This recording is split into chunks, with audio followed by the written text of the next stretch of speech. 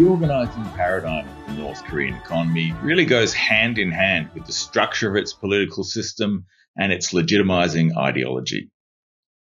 In this video, I'm going to discuss how this organising paradigm has evolved over time through periods of consciously remaking North Korean society to periods of chaos and desperately trying to muddle through, from disaster to golden age and back to disaster again.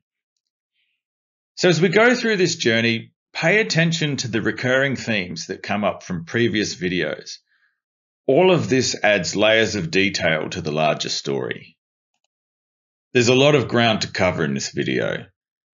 I'll explore central planning and the command economy, land reform and collectivisation, ideological mobilisation of labour, structural problems of the command system, famine and economic collapse, the marketisation of the North Korean economy, the rise of the Donju North Korean middle class, the Byungjin Line and economic reforms, and current challenges to the North Korean economy.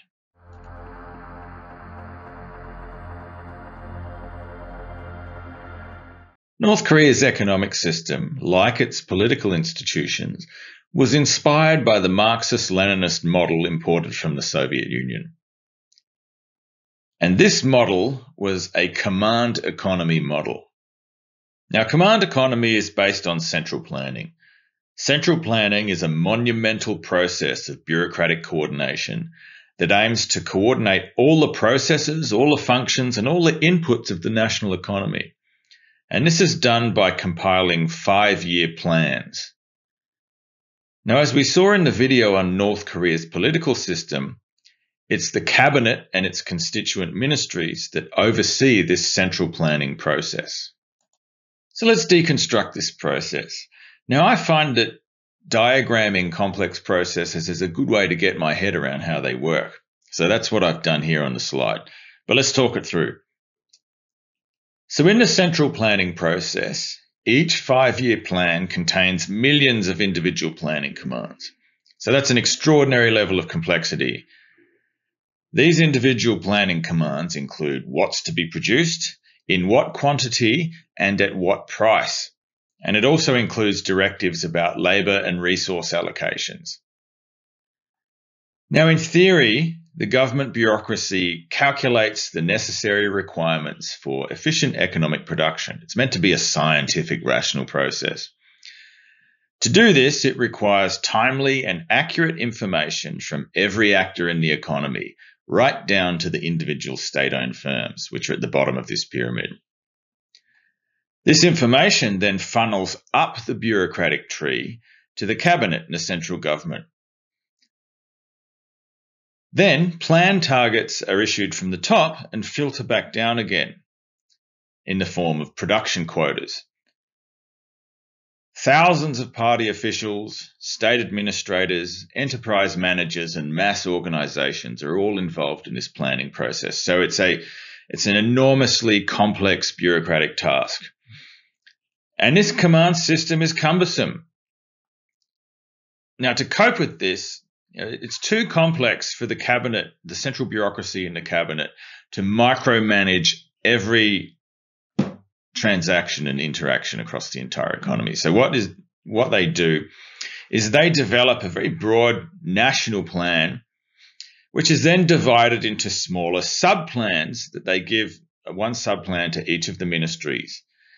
Each of the ministries then divides their plan up into a series of further sub-plans for their provincial offices. And then the provincial offices do the same thing again for the individual state-owned firms that are under their jurisdiction in each province. At the bottom of this planning chain, this results in a compulsory annual plan for each firm that contains several thousand commands.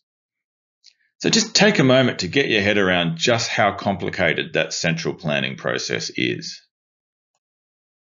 It's often overlooked nowadays that the command system was seen as a legitimate alternative to capitalism in the 1950s and 1960s.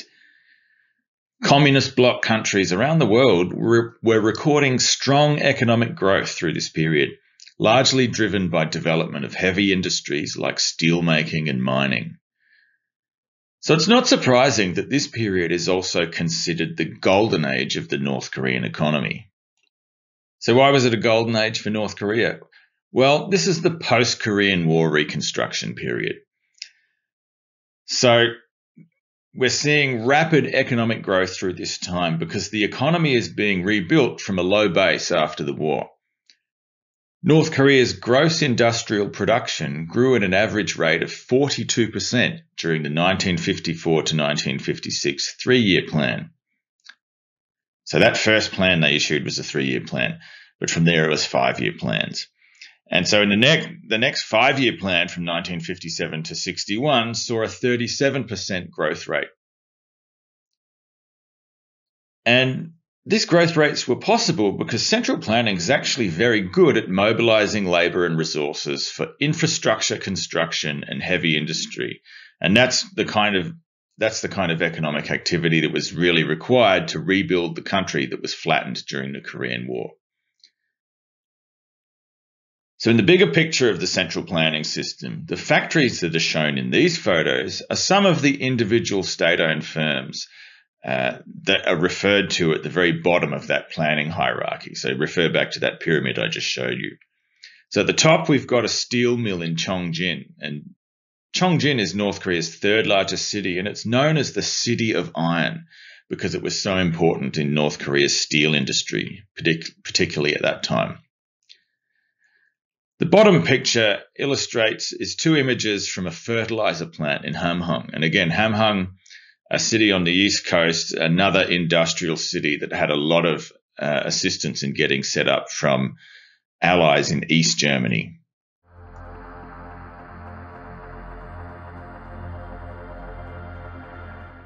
The Soviet-style command economy system that was established in North Korea also had a mechanical approach to agriculture.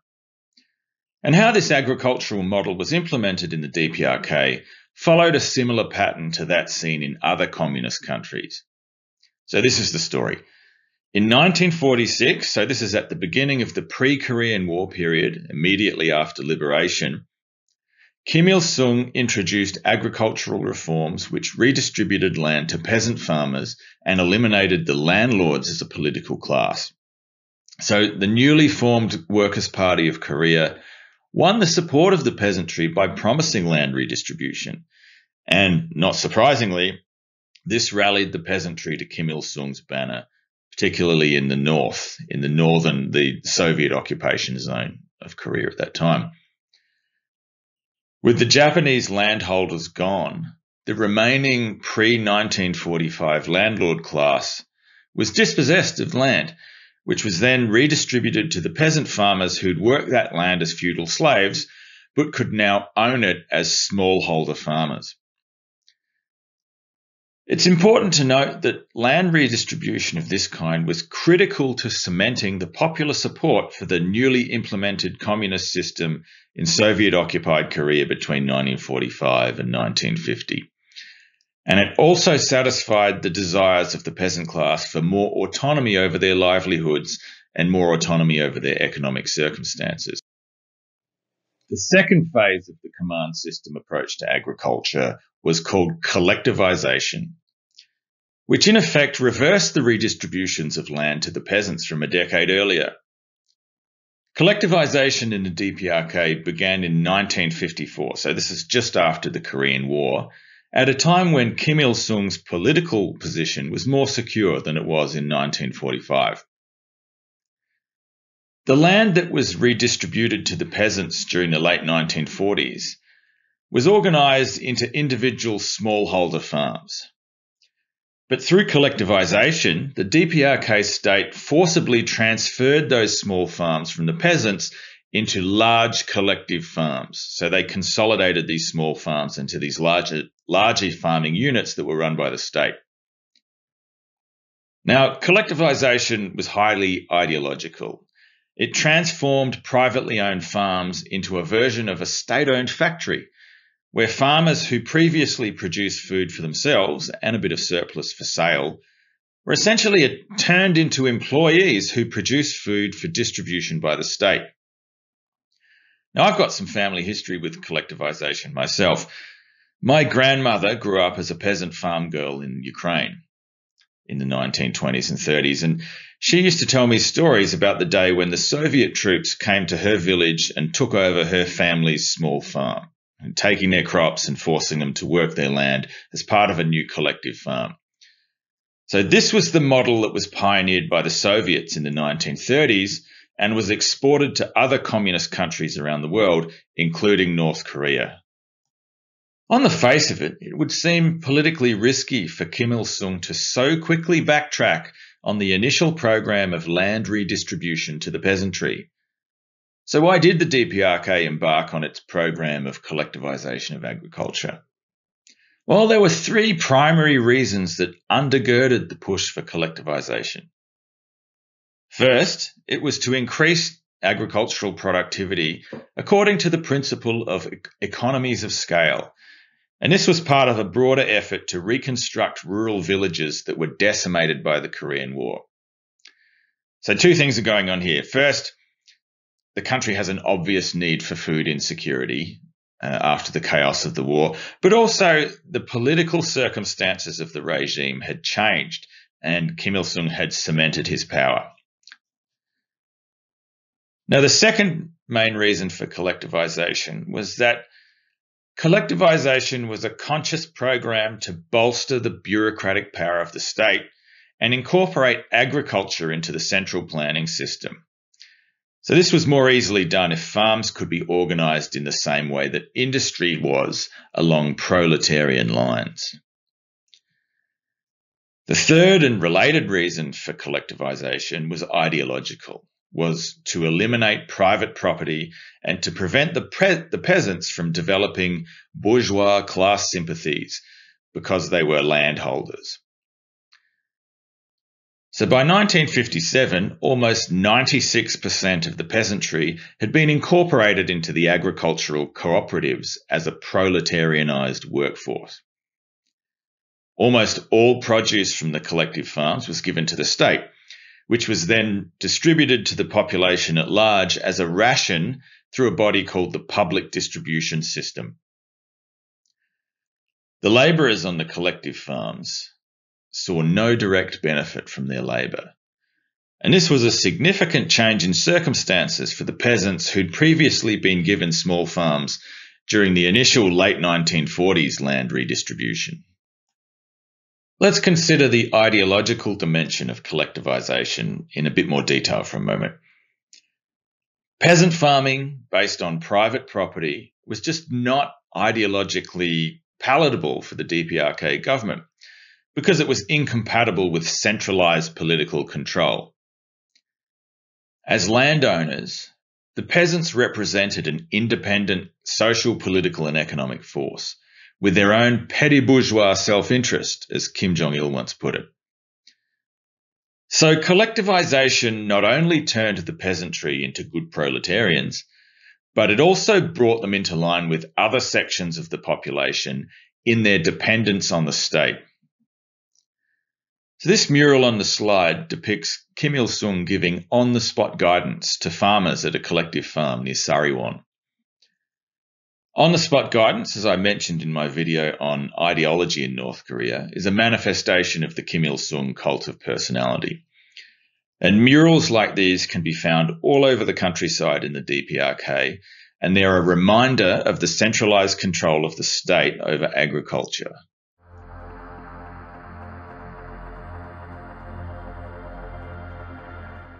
The central planning system of North Korea's command economy was plagued by many structural problems, which led to its eventual collapse in the 1990s.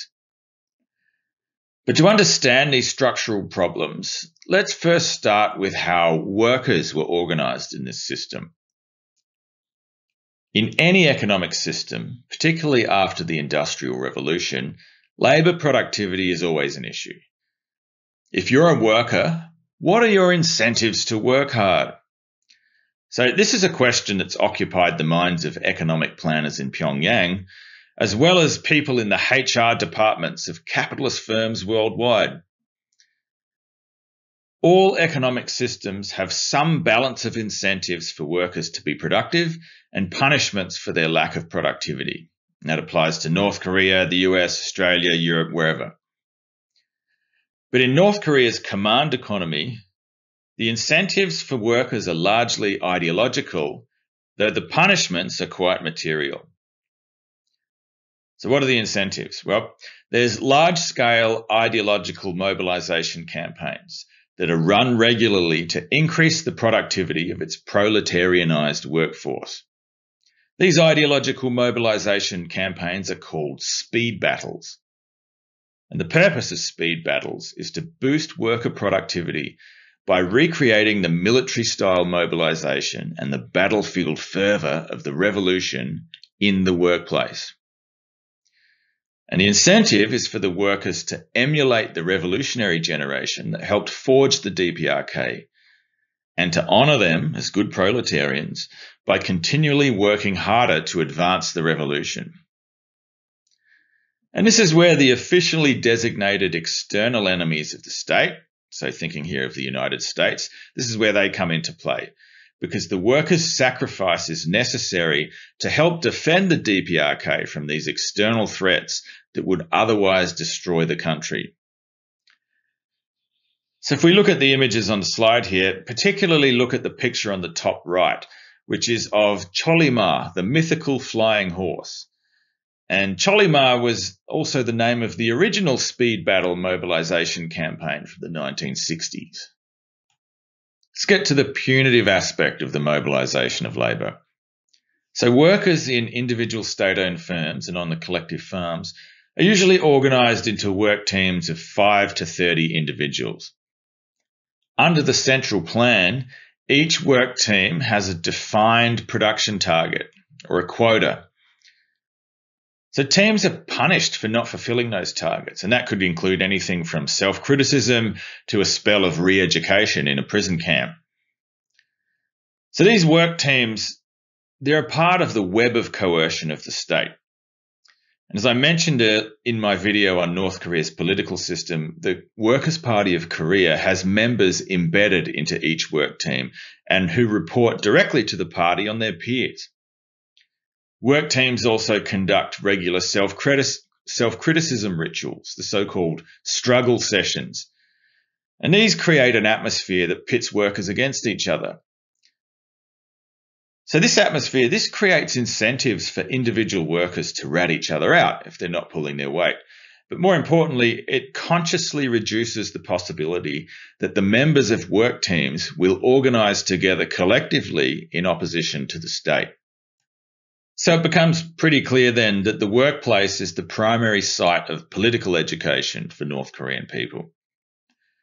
And that ideological mobilisation within the workplace is part of the North Korean nationalist project. Workers are urged to demonstrate the superiority of the North Korean system over South Korea and the West by beating them in economic competition. That's the ideological incentive. This competition is also couched in the rhetoric of technology and progress as the fruits of the revolution, and that the government is driving that progress. And through all this, it's intended to cultivate the individual worker's emotional attachment to the state.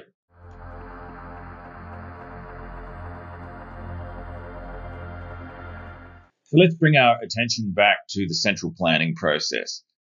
And the problem for the economic planners in the cabinet was that the ideological incentives for workers quickly lose their appeal and become ineffective.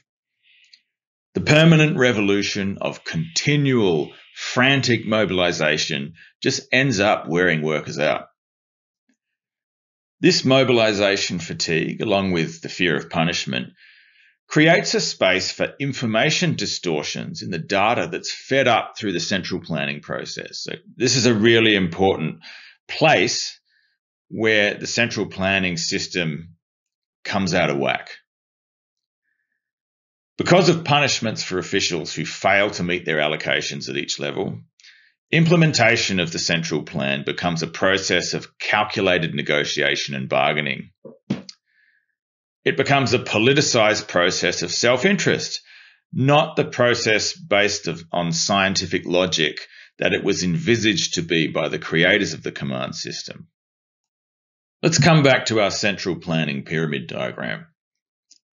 Each level of planning adds another layer of complexity to the plan calculations.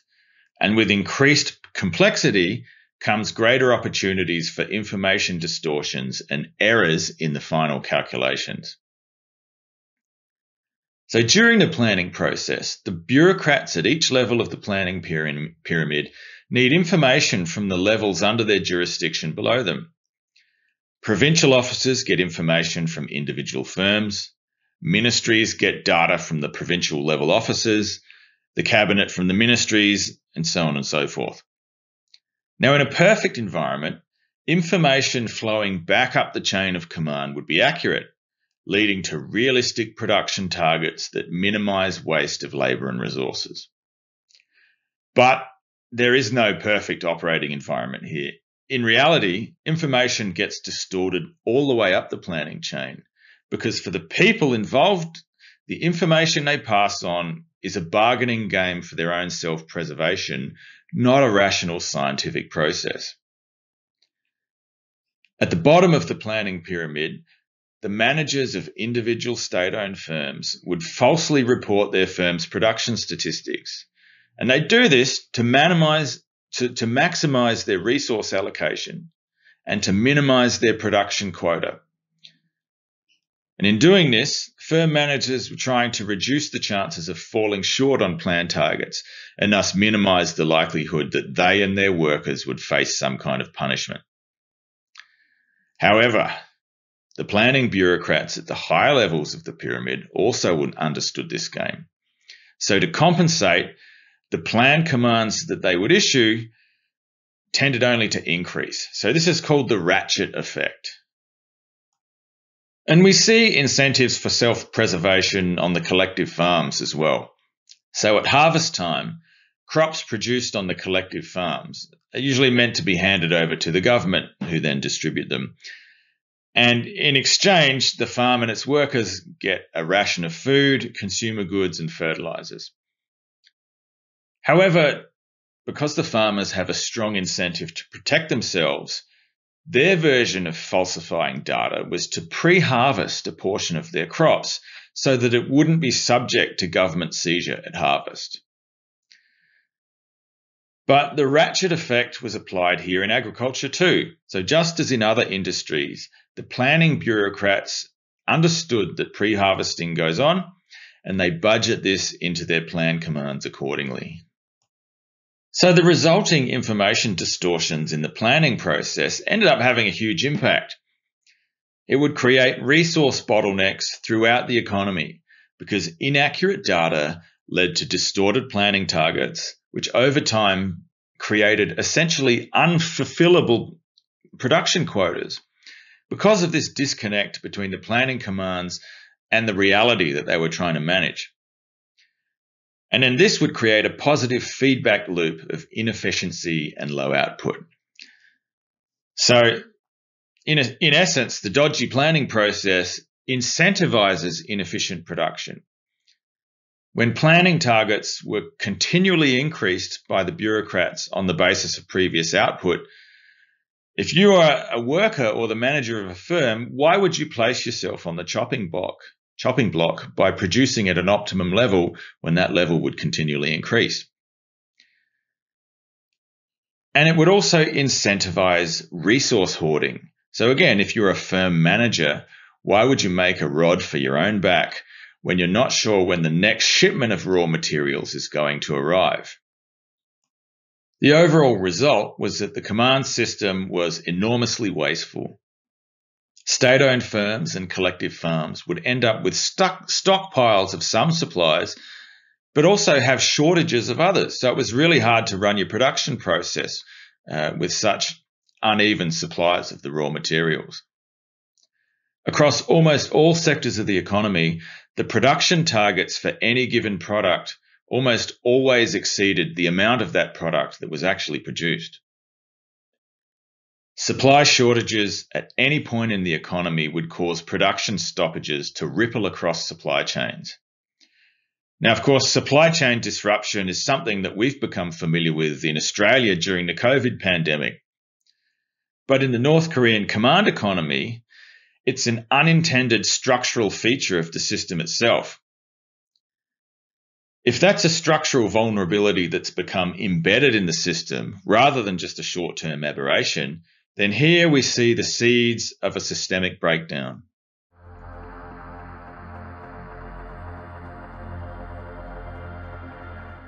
In 1991, an external shock event interacted with these systemic vulnerabilities of the command system to essentially break that system in the DPRK. And that shock event was the collapse of the Soviet Union. So why was the collapse of the USSR so pivotal to the North Korean story? Well, there's a few reasons for that. North Korea was dependent on oil imports from the USSR, which were provided at low friendship prices or as direct aid. But after 1991, these imports stopped. And the DPRK didn't really have the ability to purchase oil from the international oil market, which was denominated in US dollars. So the resultant energy shock was calamitous for the North Korean economy, essentially demechanizing its agricultural sector and bringing industry to a halt almost overnight. North Korea was also dependent on the USSR and dependent on the international communist bloc for other key imports, including fertilizers, foodstuffs, manufactured goods and spare parts, and technical expertise. So without all of these key imports, the already vulnerable command system effectively broke down. This led to another of the 20th century's great calamities for the Korean people, the Great Famine of 1994 to 1998, known in North Korea as the Arduous March. With the economy collapsing and the agricultural sector in disarray, North Korea was plunged into acute food insecurity. Approximately 600,000 North Koreans died of starvation and related illnesses during the Arduous March, and a whole generation of kids were stunted by malnutrition. Food insecurity has plagued North Korea ever since. I'll have more to say about this in my upcoming video on energy crisis, food insecurity, and the Arduous March. But I want to stress that this is a really seminal moment in the evolution of the North Korean state. The existential crisis of the Arduous March led to all kinds of unmanaged crisis survival adaptations by people on the ground outside of the agency of the state. People got to eat. So if you worked on a farm, you could steal some produce from the farm's harvest for yourself and sell some of it on the black market. If you worked in a factory, you could strip away some parts and components from the machinery which you could use to barter for food. If you worked in a state-run shop, you might steal some products and consumables to sell at these same roadside stalls. If you had relatives overseas, say in China or Japan, they could send you money, send you foreign currency that you could use to buy food and consumables.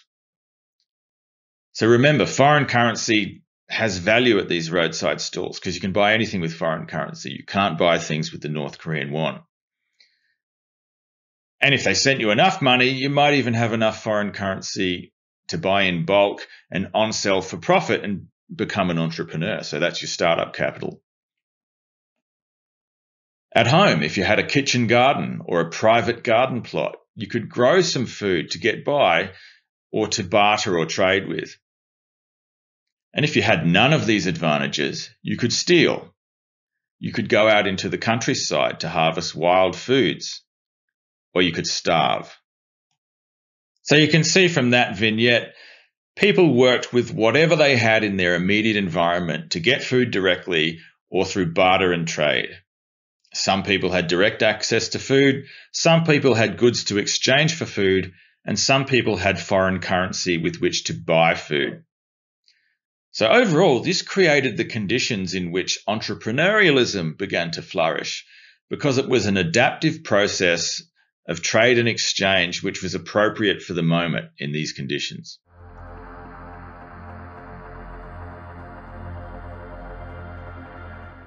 Over time, these coping strategies solidified into something more substantial.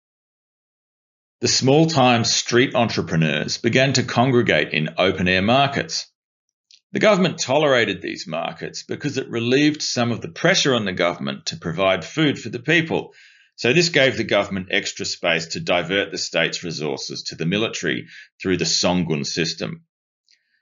So one could say the success of the Songun system in cementing Kim Jong-il's power owes itself in part to the separation of the entrepreneurial economy from the control of the state, which is kind of ironic.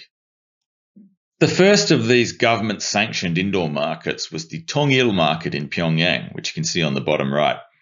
And then others sprang up around the country. So the bottom left picture is from the big market in Rason, which I've visited. It's an absolutely sprawling facility. These markets are called the Jangmadang. And today, the Jangmadang are a pivotal element of the North Korean economy. If you've got Chinese yuan or US dollars, you can buy all kinds of consumables at the Jangmadang, from rice to refrigerators. But another reason that the government has come to tolerate the Jangmadang today is based on revenue. So according to my Sydney University colleague Leonid Petrov, who you're likely to have seen on TV at some stage talking about the DPRK, so according to Petrov, the North Korean government earns between 50 to 70 million US dollars per year just from charging vendors' fees, so essentially charging a rent for the people who sell things in the Jangmadang. It's important to stress how pivotal foreign currency is in the story of North Korea's marketisation. So the Chinese yuan is the currency of exchange across most of the North Korean economy today. And one of the reasons is because the entrepreneurs themselves are plugged into the Chinese economy. Much of the food and many of the consumables that you can buy in the Jangmadang are sourced from China. To conduct trade with Chinese businesses, the North Korean traders have to have Chinese yuan, which means they need to sell these goods to consumers in the Chinese yuan. So through this process, the entire marketized economy is now denominated in the yuan. In comparison, though, the North Korean won is effectively worthless as a currency, and this is problematic for the workers who are still paid in the won, which limits their access to goods and services that are available through the marketized Jangmadang economy. As it has elsewhere in the world, marketisation in North Korea has increased economic inequality and social stratification.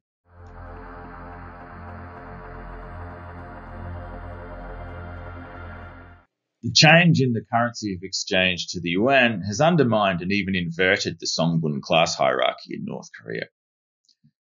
So because the North Korean won is essentially worthless, and because workers in the state-owned enterprises are paid in won, that puts them at an economic disadvantage. Now that's ironic because prior to the arduous march, proletarian workers were in a favoured economic position in the class hierarchy, but now they're precarious. And also, the workers in the state-owned enterprises were predominantly men. Women, who'd previously been excluded from many professions while they were kept at home raising families, were now available for entrepreneurial activity, and this began as survival coping mechanisms during the arduous march, but now females have become the backbone of the grassroots marketized economy in North Korea. And just as an indicator of this, you can see this reflected in the disproportionately high number of females who are able to flee North Korea as defectors, because through entrepreneurial activity, they've put together enough money to bribe border guards to cross into China and to pay people smugglers to move them on to third countries. So that's an interesting proxy indicator of this larger trend that we're seeing. Also, people with foreign relatives were seen as politically suspect prior to the famine and were at the bottom of the class hierarchy, now have become the vanguard of the entrepreneurial class because of their access to foreign currency sources, because that gave them the money to survive the arduous march and with money for startup capital for business ventures. So together, this represents a significant social change and even a political dislocation, which has impacted on the control mechanisms of the authoritarian system. This social change has manifested in the rise of a new middle class in North Korea, called the Donju, or money masters. The Donju evolved from the grassroots entrepreneurial activity that arose during the arduous march. It started out as people trading consumable goods in private markets, who then built up enough savings to invest in more substantial business ventures, maybe like a billiard hall or a karaoke room or a small restaurant. And often they had access to foreign currency through relatives or through clandestine cross-border trade with traders in China, which helped them build up relatively high levels of private savings. With middle-class money comes middle-class consumption, and now there's a new market for material pleasures and status markers in the DPRK, particularly in Pyongyang and the larger cities. And you can see this illustrated in the pictures on the slide here. There are associated cultural changes occurring with these evolving consumption tastes, and that's important to the social change story that's manifesting in the DPRK right now. The rise of the Donju is having undoubted political effects in altering the relationship between the people and the state. But the question is, what direction will these effects go? In 2002 and again in 2009, Kim Jong-il devalued the North Korean won in an attempt to wipe out the private savings of the emerging Donju class to re-establish centralized control over the economy. Now, these currency devaluations did not achieve their intended results. Firstly, because the Donju had their private savings in foreign currency, so devaluing the won didn't do anything. But furthermore, it created a hyperinflation for people that were dependent on the North Korean won that made food more expensive and increased food insecurity. And the 2009 devaluation in particular here created a level of public unrest previously not seen in the DPRK. So it's unlikely that the government would try something like this again. This indicates that the size of the Donju class has reached a level where they're too significant as a group to easily dispose of or to ignore. Liberal theorists in international relations argue that the rise of a middle class in an authoritarian country can lead to greater democratization. Now, it's a live question whether the Donju in the DPRK will begin to agitate for political influence to match their economic clout. We need to see what happens. This is an evolving story. An ill-conceived government intervention, like the 2009 currency devaluation, or some kind of external economic shock that threatens their position, this is the type of thing that could precipitate a shifting of allegiances within the political system. So something like an alliance between the Donju and upper members of the Korean People's Army is something to keep an eye out for. For the moment, there's now been an alignment of interest between the government and the Donju. So some members of this class have amassed a level of wealth where they're in a position to offer joint finance for development projects that the government is struggling to finance on its own. Something like building a set of apartments, something of that scale.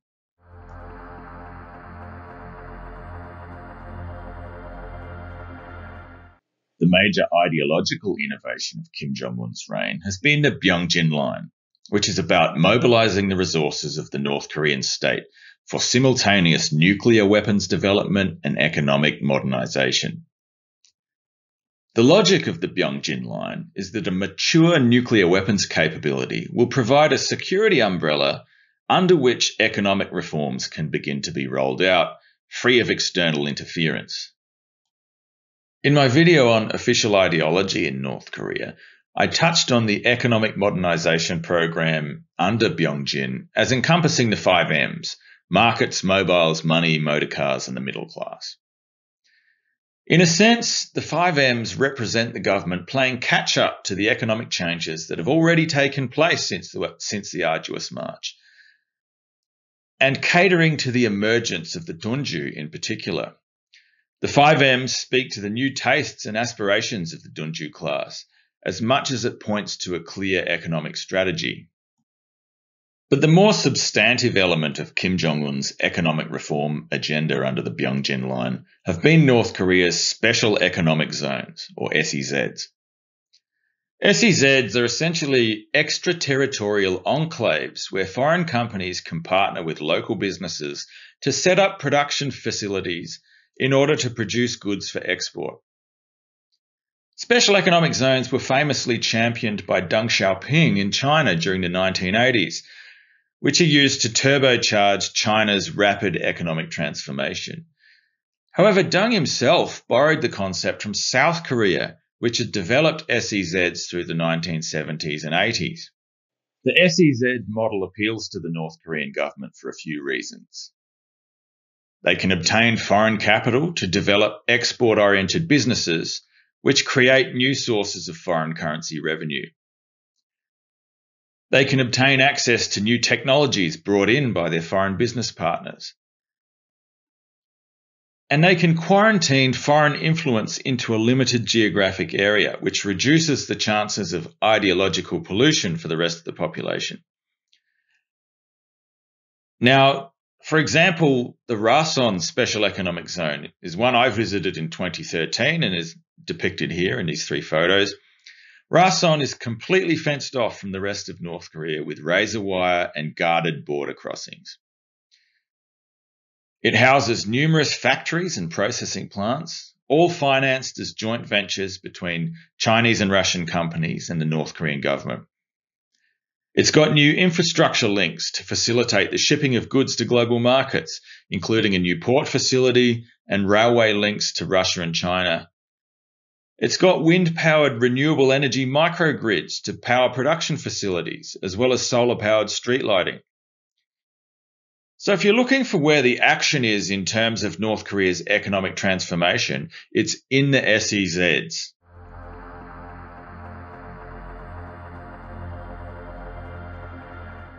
The North Korean economy does remain fragile, and it's facing some significant headwinds right now. The number one challenge it faces is the government's own approach to the economy, which is now an unsteady hybrid of the remnants of the command system and a marketized proto-capitalism. At the present time, the DPRK is an extremely challenging environment for foreign investment due to its unpredictable legal system, its lack of infrastructure, and political uncertainties surrounding denuclearization. The North Korean government has inevitable questions it needs to face. Does it continue to reform the economy and open up to the global market?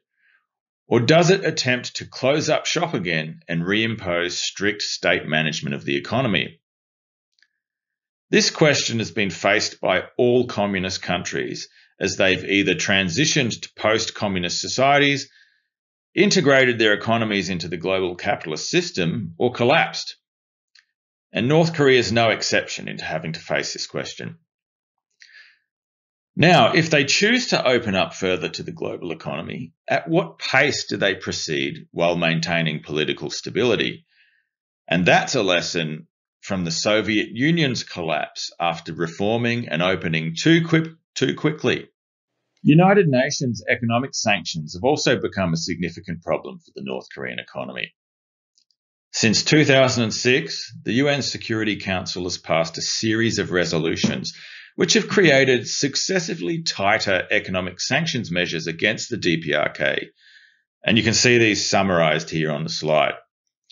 And this is in addition to the bilateral economic sanctions that have been imposed by the US and other states. All of this places significant restrictions on the ability of the DPRK to modernize its economy and to generate foreign currency income. Now, North Korea has become adept at dodging sanctions measures or finding creative ways around them, particularly through illicit trade, shadow banking networks, and now cybercrime.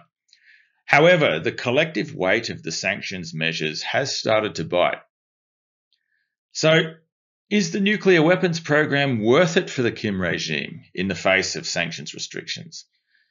We have seen calls for sanctions relief become a consistent bargaining point from North Korea in Korean Peninsula nuclear diplomacy since 2016. But nonetheless, it's adamant that it will not denuclearize, regardless of the sanctions measures. Finally, as it has the world over, the COVID-19 pandemic is the latest external shock to impact the North Korean economy. The DPRK government unilaterally closed its borders at the beginning of the pandemic in 2020. But in doing so, they severed the economic connections with China that have been the lifeblood of marketisation and which have provided the government with a buffer against food insecurity. I'll have more to say on this in my upcoming video on the COVID pandemic in North Korea.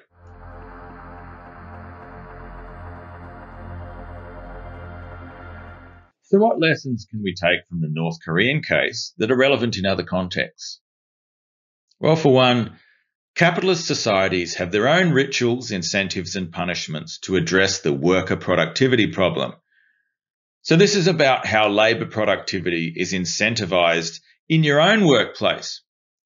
So think about what the similarities and differences are in your workplace to what you've learned here about the North Korean case study.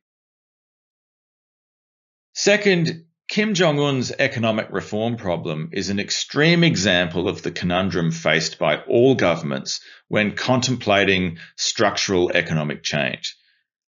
Or to put it another way, at what pace can reforms be implemented without risking significant social and political backlash? And finally, the arduous march illustrates how ordinary people can develop all kinds of creative adaptations to challenging times, which have an ongoing political impact even when the shock event in question has passed. We're seeing something similar right now through the COVID pandemic, which will alter the political economy of countries around the world in ways that we're still yet to see. In your revisions for the assessments, keep these themes in mind, and please don't be afraid to pause this so you can pore over this in more detail.